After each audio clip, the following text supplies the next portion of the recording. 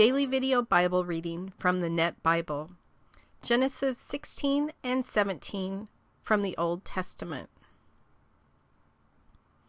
Now Sarai, Abram's wife, had not given birth to any children, but she had an Egyptian servant named Hagar.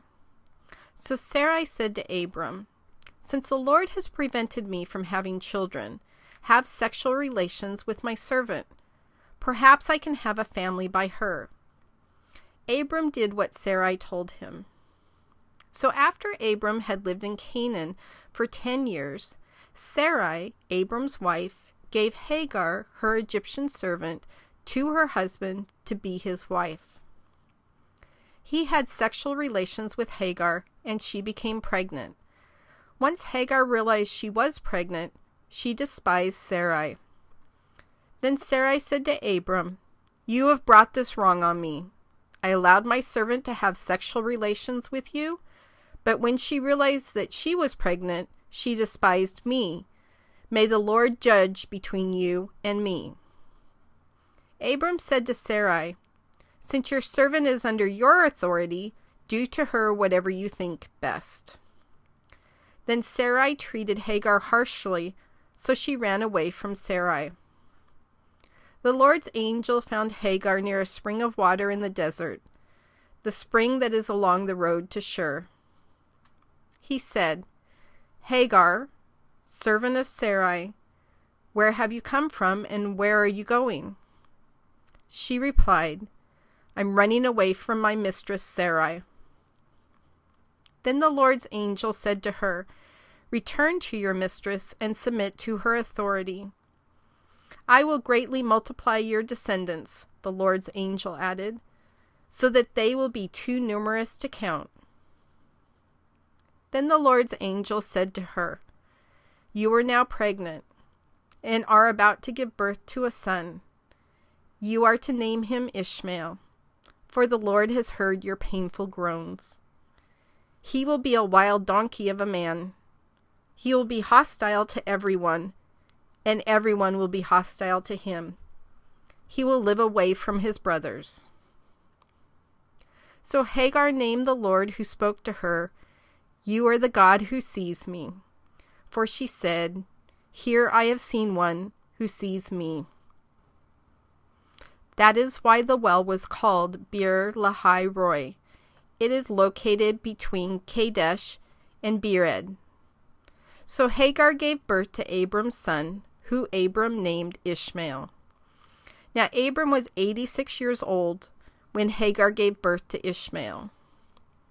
When Abram was 99 years old, the Lord appeared to him and said, "I am the sovereign God. Walk before me and be blameless.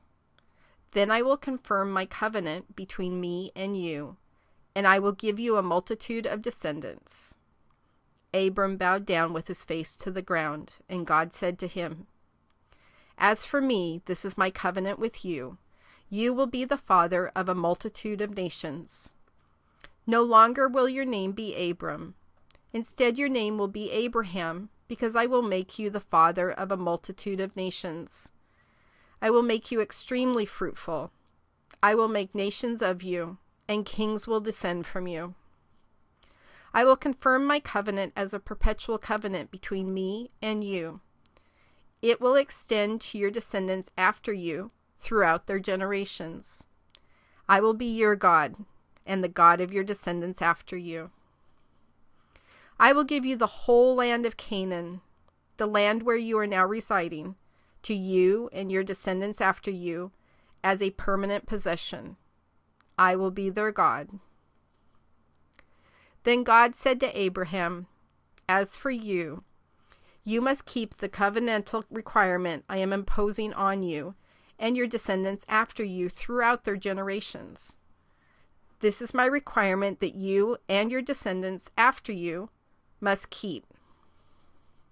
Every male among you must be circumcised. You must circumcise the flesh of your foreskins. This will be a reminder of the covenant between me and you. Throughout your generations, every male among you who is 8 days old must be circumcised, whether born in your house or bought with money from any foreigner who is not one of your descendants. They must indeed be circumcised, whether born in your house or bought with money. The sign of my covenant will be visible in your flesh as a permanent reminder. Any uncircumcised male who has not been circumcised in the flesh of his foreskin will be cut off from his people. He has failed to carry out my requirement. Then God said to Abraham, "As for your wife, you must no longer call her Sarai. Sarah will be her name. I will bless her and will give you a son through her. I will bless her, and she will become a mother of nations. King of countries will come from her." Then Abraham bowed down with his face to the ground and laughed as he said to himself, "Can a son be born to a man who's 100 years old? Can Sarah bear a child at the age of 90? Abraham said to God, "Oh, that Ishmael might live before you." God said, "No, Sarah, your wife, is going to bear you a son, and you will name him Isaac. I will confirm my covenant with him as a perpetual covenant for his descendants after him. As for Ishmael, I have heard you. I will indeed bless him, make him fruitful, and give him a multitude of descendants. He will become the father of 12 princes. I will make him into a great nation.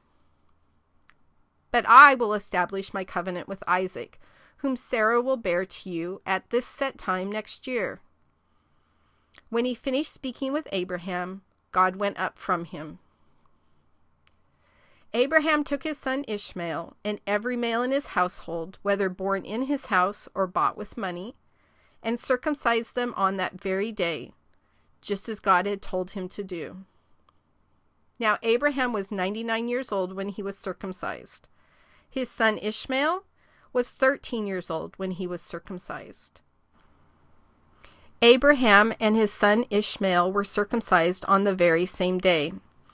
All the men of his household, whether born in his household or bought with money from a foreigner, were circumcised with him.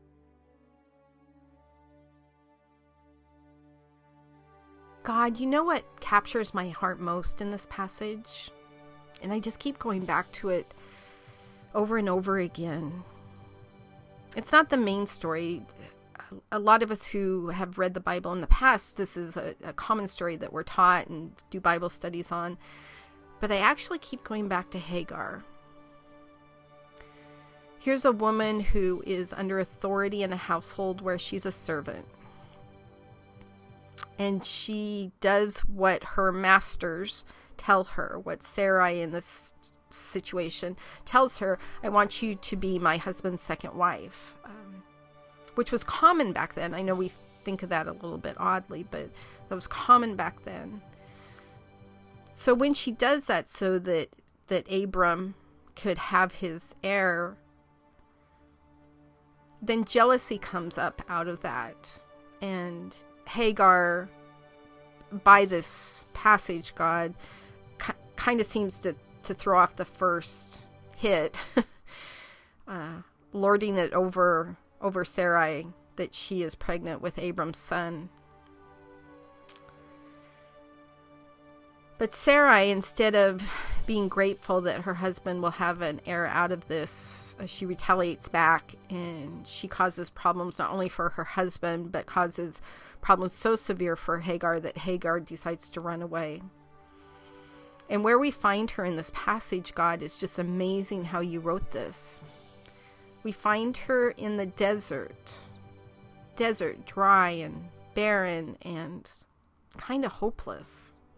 Not Hagar the desert, but we find her by a spring in that desert.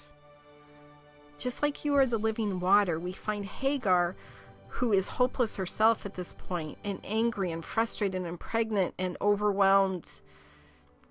And the only people that she has probably ever known since leaving her father's household is Sarai and Abram, and now she's left that household and has no one to take care of her. Yet the Lord's angel finds her by a spring, by water, and provides words of comfort for her. And the most amazing thing comes out of her mouth. It says, "So Hagar named the Lord who spoke to her, 'You are the God who sees me.'" God, I can remember so clearly all the times when I suddenly realized you could see me. That you uniquely and specially did something in my life so I could visibly hear or see or feel or touch you. Without a shadow of a doubt, I knew it was you working in my life. You are the God who sees me. Even when I'm in despair, even when I am in the desert and I feel like I have no hope, I have no spring to go to, nothing to fill me back up. Yet you are the God who sees me. You are the God who comes to me and comforts me. You are the God who says, "Yeah, I get you're in a bad situation, but I am here with you, and I'm not leaving you. And on top of it, I know what you're going through. And don't worry, because I love you. You are the God who sees me." God, as we go through our day today, let us remember that. Let us remember that you are always the God who sees us. When we feel like you have gone far, far away, you have gone nowhere, it is us who has pushed you away in our circumstances of wanting to be independent and take care of things on our own. And you would think by now we would have learned that there's no humanly way possible for us to take care of these things on our own. But you offer such a simple solution that if we will just lay it down at your feet, you will take care of the deserts in our life. You will provide a spring for us. Thank you for being the God who sees me, God. Thank you for being the spring in my desert. And thank you for never leaving me. In your Son's name we pray. Amen.